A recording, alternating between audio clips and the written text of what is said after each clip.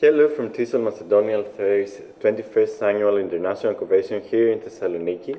I'm Emmanuel Kondovas, a board member of TESOL, and here we have with us Dr. Terry Lamb, and it is a great honor to have you with us.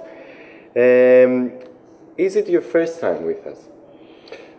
It is, yes. It's not my first time here in Thessaloniki, but that's a different story. But it certainly is with TESOL Macedonia Thrace, so it's great to be here, and it's an honour for me to be invited, so thank you. How did you find our convention up to now? I think it's lovely. There's a great atmosphere, there's a lot of enthusiasm, and it's just nice to be with people that are so keen to do their best and to be good teachers. So it's very good, and you know, I've seen some really good plenaries, and you know, the program looks very, very good. Very nice. Now your talk is entitled Perspectives of 21st Century Language Learners. Could you tell us a few words about this? Yes, I mean, I argue that in my talk that the 21st century brings with it new demands for people growing up because of various aspects such as globalization. The world's getting smaller, communications are faster, there's more and more knowledge available, there's more and more mobility, the constant changes and insecurities and opportunities.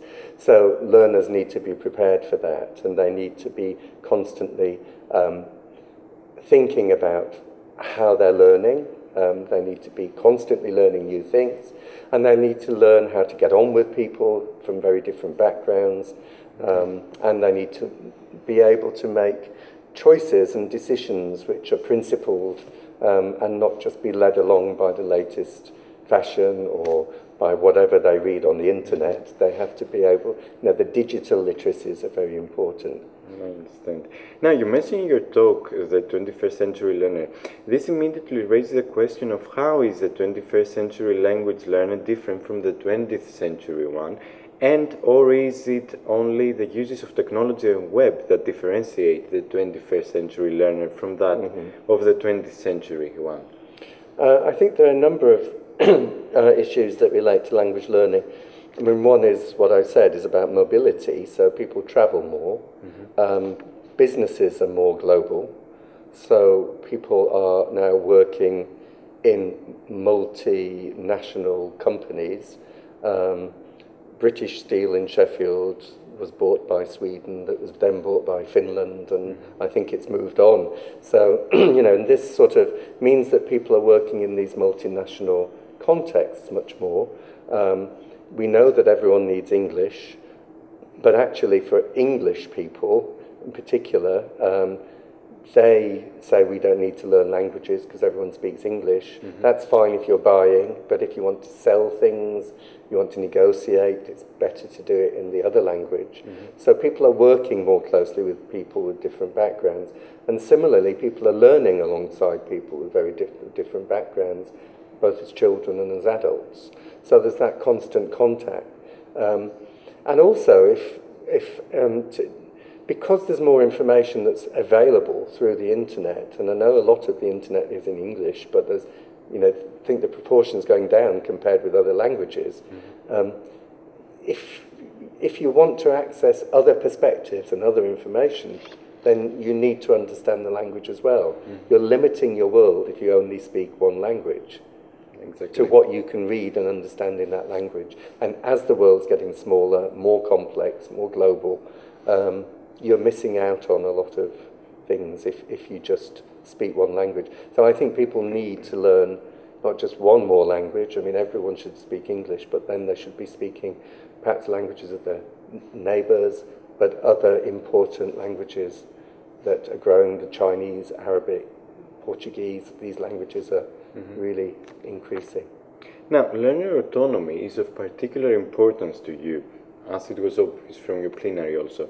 Do you suggest that as language teachers, we should be teaching the how to learn rather than the what to learn?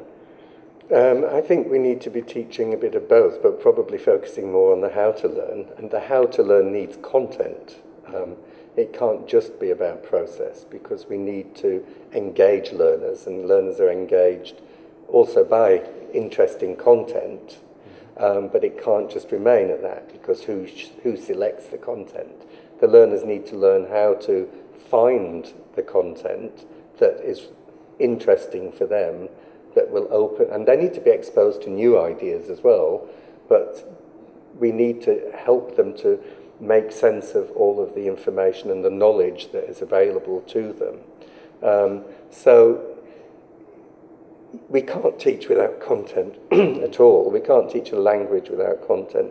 You know, I mean, some would argue that the content could be the grammar, but actually learners want to know about places and people, so we need to inspire them with that. But we also need to spend a lot of time helping them to become more effective learners, knowing how to learn, how to make decisions about it, and how to know what they need to learn in order to move forward, the strengths, the areas for development, to assess themselves, to be able to know where they are.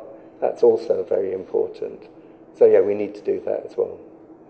And final question, what message would you like to give to today's teacher? I always say that teachers very often working in a context can feel as though they are disempowered, that there are certain things within that context that they're not allowed to do. We can't help them to develop their autonomy because we have tests, or because the classroom's too big, or because it'll cost more, or we don't have the technology, or whatever. So I think that what teachers need to do is to kind of question their own assumptions, first of all, about what it means to be a teacher, to really critically reflect on that, to think what it is that they believe in terms of being a teacher, because you need to identify your own vision of teaching and learning. And then to sort of find ways of doing that through trying ideas out, small steps, not changing everything at once, but just constantly trying new ideas to get towards where they feel they need to be. But I think having that sort of picture of what kind of a teacher do I want to be is very important.